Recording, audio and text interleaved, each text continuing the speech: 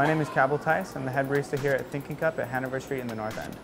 The idea behind Thinking Cup is to create a space where people can think. We don't have Wi-Fi, we do everything baked in-house. All of these tables are made from original newspapers from all different dates throughout the past 200 years. So the idea that the owners came up with behind Thinking Cup was really just to create a space where people could come and foster conversation and create ideas.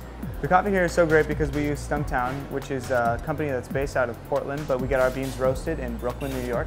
They have just a bunch of funds to get the best coffee on the market, and then it comes to us where we create beautiful tasting and beautiful looking drinks because our staff is so knowledgeable.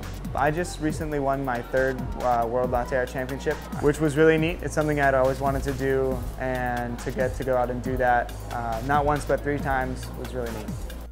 I love the owners. I think they do a really good job at taking care of the staff and making sure that everything is done properly, and they take the time to hire a great pastry chef so that what we're doing is all fresh and all delicious. I think that good ownership is everything, so that's probably my favorite part about the Thinking Cup from the employee side. From the customer side, I think you come in and there are just fresh pastries every morning, all day, every day. There's great coffee, the ambiance is incredible.